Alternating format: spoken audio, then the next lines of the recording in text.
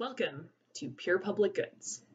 So pure public goods are one of our market failures. Again, a situation where markets don't lead to the right amount of actions being done. So resources are going to the wrong place.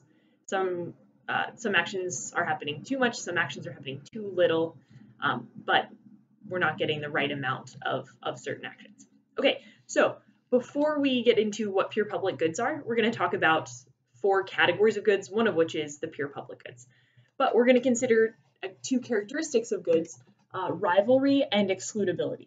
Okay, and we'll have a table where we have excludable goods, non-excludable goods, rivalrous goods, and non-rivalrous goods, and then 4 categories of goods based on how they fit into that framework. Okay, so rivalrous goods are goods where one person's use of that good affects another person's use. So like a taco. If I eat a taco, no one else can eat that taco. Or a dog. If I own this dog, no one else can own this dog. Or a house. If I own a house, no one else can own that house.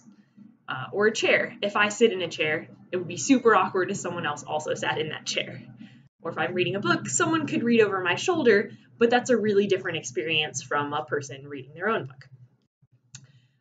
Okay, so that's rivalrous goods. And so you might be asking yourself, wait, that sounds like every good.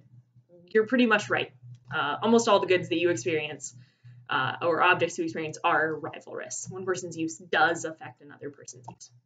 Okay, then we have non-rivalrous goods. So these are goods where one person's use doesn't affect another person's use. And again, these are pretty rare. An example might be fireworks, right? If there's a fireworks show and someone else starts watching the fireworks show, it doesn't dim the fireworks for everyone else. Everyone can enjoy the fireworks regardless of how many people are watching. Or a YouTube video, right? If you're watching this YouTube video, that didn't kick someone else off from watching this YouTube video. Okay? Lots of people can watch the YouTube video without affecting the others. Okay? So obviously within a certain range, right? But any internet page would have this characteristic, as well as a statue, right? So lots of people can look at the statue without affecting someone else's ability to also come and look at the statue. Okay, or watching television in your living room, right? If your sibling comes into your living room and starts watching TV with you, that doesn't dim the TV, right? You both can enjoy watching the TV. So it's non-rivalrous. Okay. And then we have excludability. So our top set of characteristics. If a good is excludable, that means you can stop people who don't pay for that good from using it. So that is to say, to get the good, you have to pay for it, or someone has to pay for it. Okay?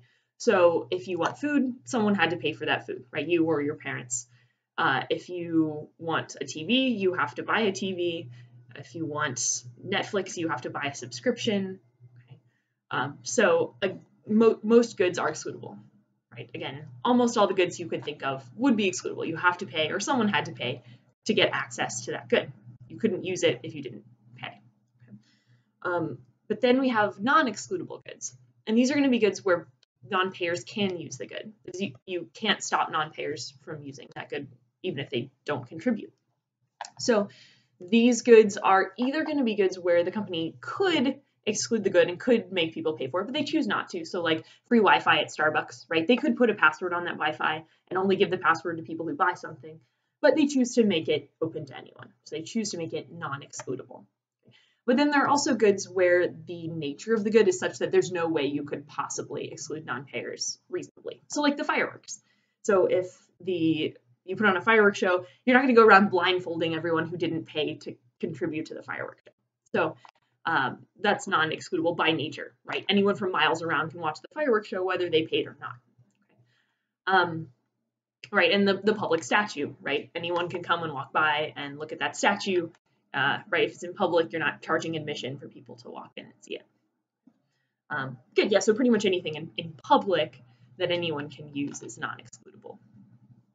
Okay, so that's the excludable, non-excludable, and rivalrous, non-rivalrous.